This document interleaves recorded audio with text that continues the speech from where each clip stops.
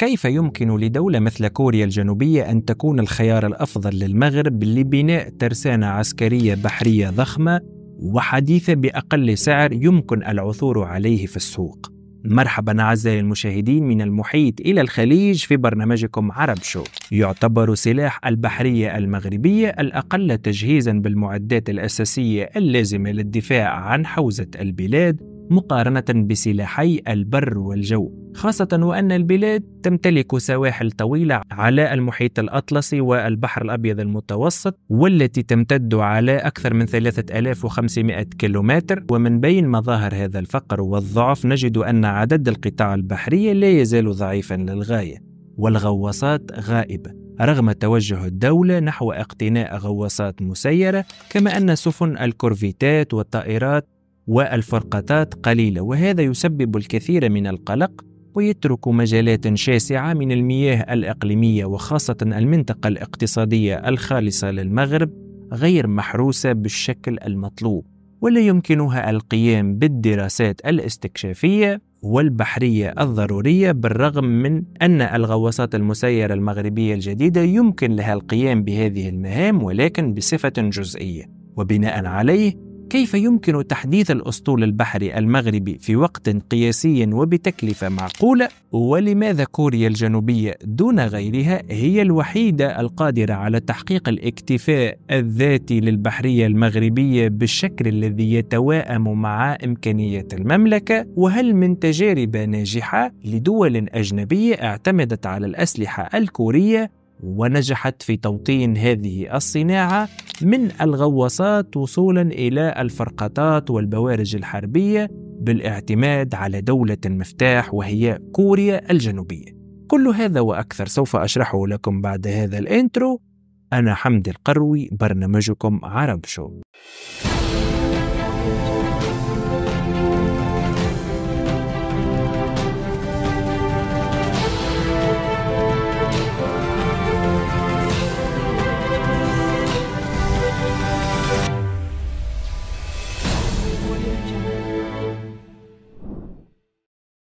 أود أن ألفت انتباهكم أعزائي المشاهدين إلى الاشتراك في القناة وتفعيل زر الجرس لتصلكم حلقاتنا أولا بأول. ونعود لموضوع حلقتنا، حيث يعتبر حجم الترسانة البحرية المغربية أقل بكثير من المأمول ويجب أن يتوسع أكثر، ولتحقيق ذلك فإن استراتيجية الشراء من الخارج لوحدها ليست الحل الأمثل على المدى الطويل. صحيح أن شراء الأسلحة يسد احتياجات المملكة على المدى القريب والمتوسط، إلا أن التغيرات الجيوسياسية في العالم وانتشار الحروب قد يعرقل الجيش المغربي في الحصول على ما يستحقه من أسلحة. وكنت قد قدمت مثالا في حلقة سابقة على دبابة مركافا الإسرائيلية التي تم التعاقد عليها مع المغرب ثم تم إلغاء الصفقة، وكنت قد تطرقت إلى الدبابة الصينية الباكستانية التي تعمل بمحرك أوكراني،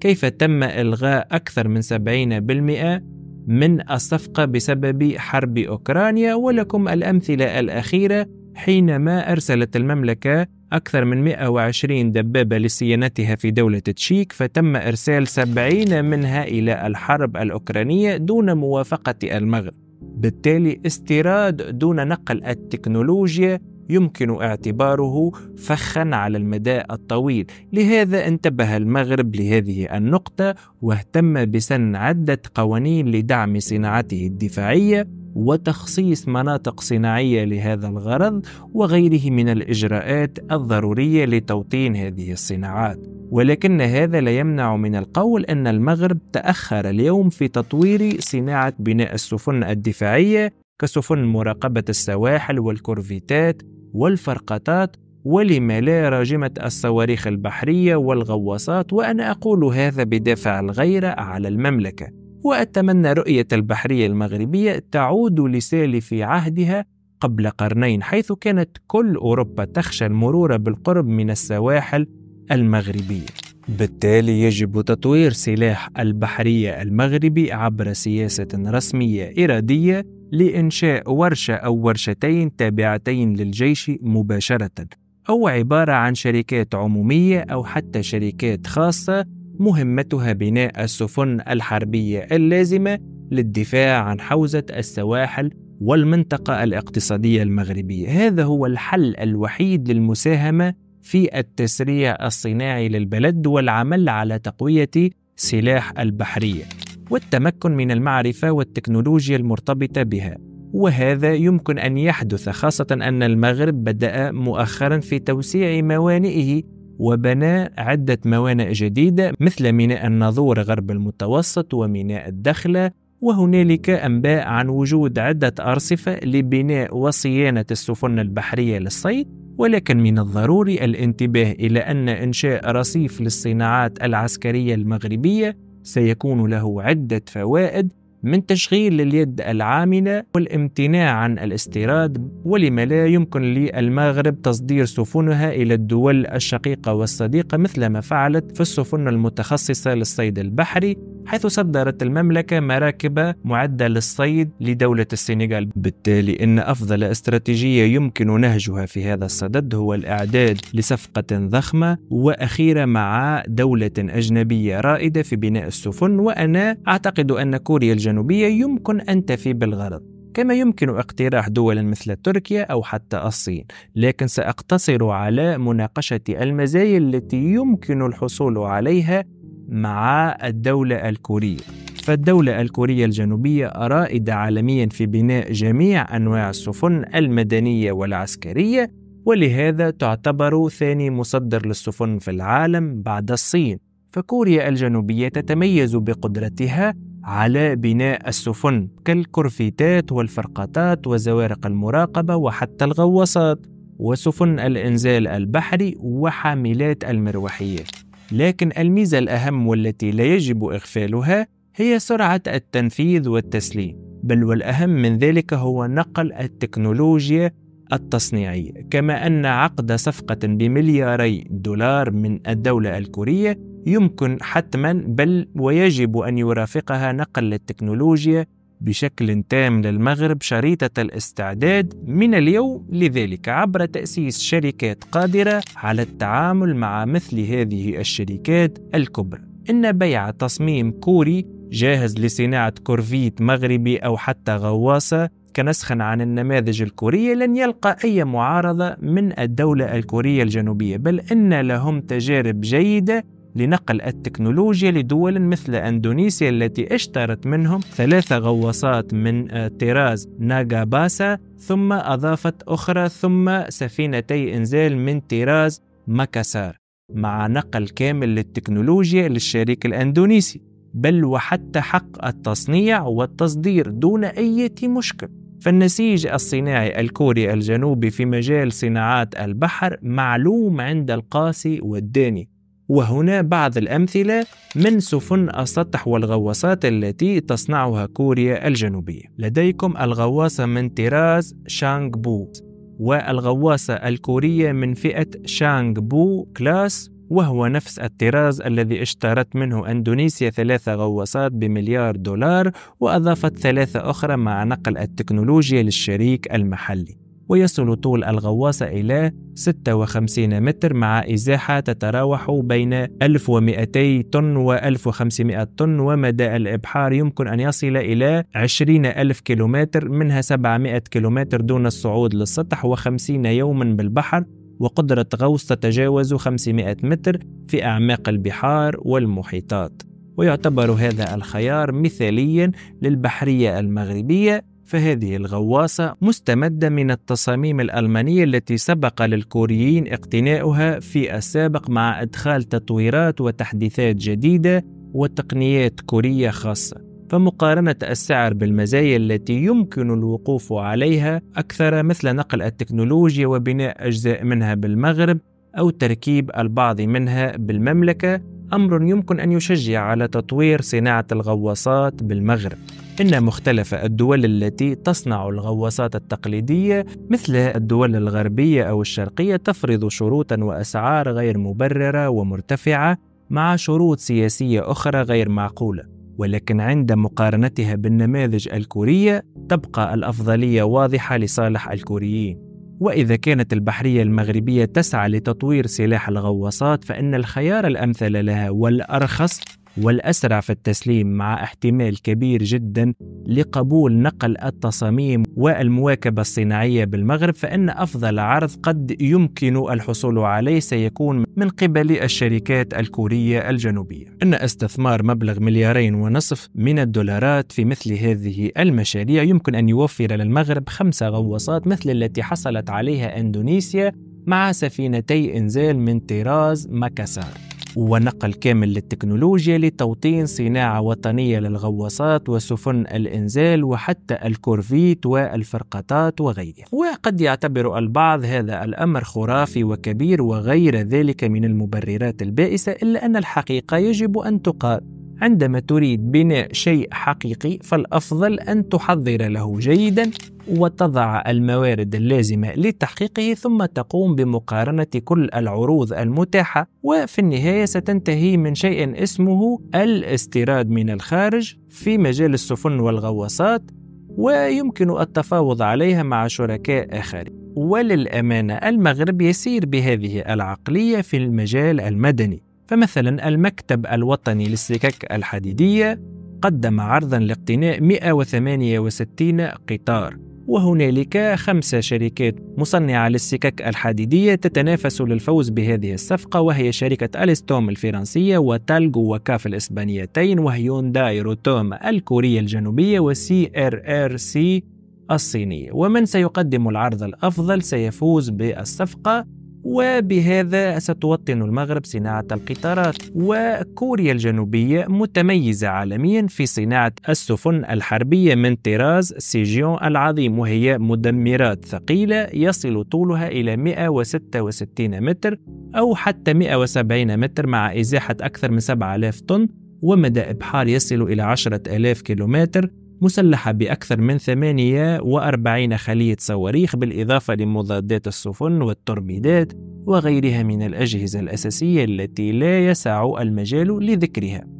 قد لا يكون المغرب بحاجة لمدمرات تكلف الكثير، فالكوريون لديهم نماذج لفرقاطات أيضا مثل فرقاطات إنشون كلاس، والتي يصل طولها إلى 114 متر وعرضها إلى 14 متر مع إزاحة قدرها 2500 طن وقدرة على الإبحار ل8000 كيلومتر. كما عقدت أندونيسيا صفقة مع شركة دياو لبناء السفن لشراء سفينتي إنزال من طراز ماكاسار، وهي مدينة أندونيسية يصل طول السفينة إلى 122 متر وعرضها 22 متر، قادرة على حمل أكثر من 320 جندي مع 30 مدرعة أو حاملة للجنود وغيرها من المعدات.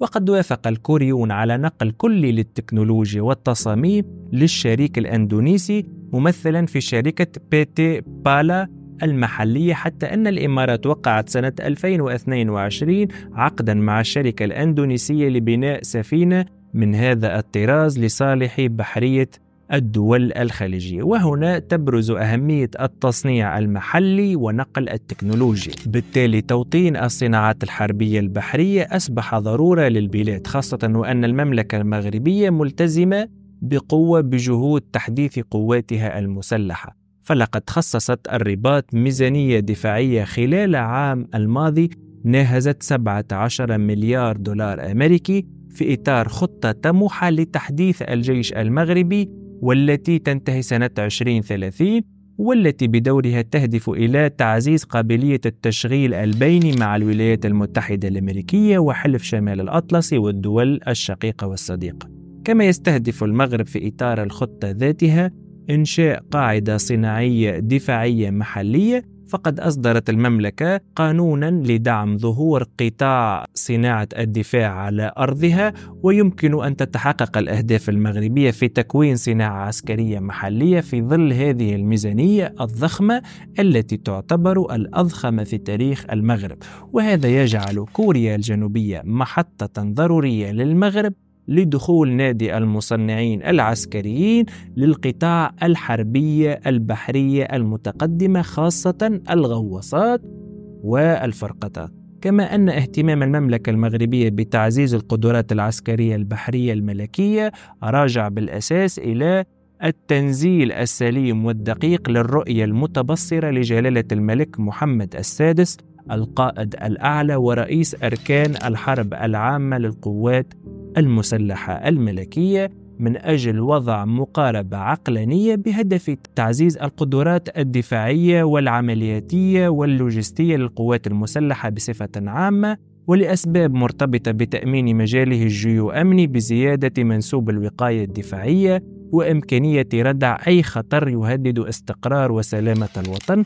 لهذا يعمل المغرب اليوم على شراء ما يحتاجه من قطاع بحرية لسد احتياجاته الحينية، وهذا ليس عيب بل هو المطلوب، لأنه لا يمكن الانتظار إلى حين بناء مراكز للتصنيع ونقل التكنولوجيا وبعد ذلك تدريب المغاربة على صيانة هذه القطاع البحرية وتصنيعها، وهذا يتطلب عدة سنوات ويمكن حتى عقود. والمهم أن للمغرب رؤية متوسطة وبعيدة المدى للدخول في التصنيع العسكري للقطاع البحرية الحربية، وهو ما يتوائم مع الاقتراحات التي تم ذكرها في هذه الحلقة، والتي لما لا يمكن أن يتبناها المغرب في الفترة القادمة، لأن ملك المغرب حريص على نقل التكنولوجيا وتصنيع المعدات الحربية داخل المملكة المغربية، وهذا هو أساس أي نهضة مستقبلية للصناعات العسكرية المغربية إن شاء الله.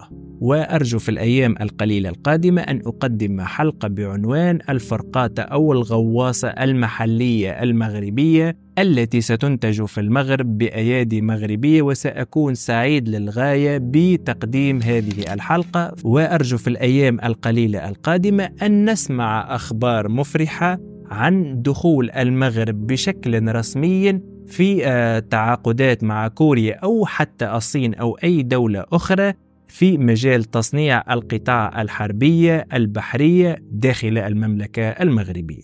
أرجو أن أكون قد وفقت في نقل المعلومة. إذا أعجبتكم هذه الحلقة وهذه المقترحات فلا تبخلوا علينا بزر الإعجاب والاشتراك في القناة إذا لم تكونوا مشتركين، وتقديم اقتراحاتكم لما سمعتموه في هذه الحلقة. وفي النهاية لا تنسوا موعدنا الأسبوعي كل يوم أحد وخميس على الساعة 5 بعد الزوال بتوقيت الرباط. كان معكم حمدي القروي، برنامجكم عرب شو.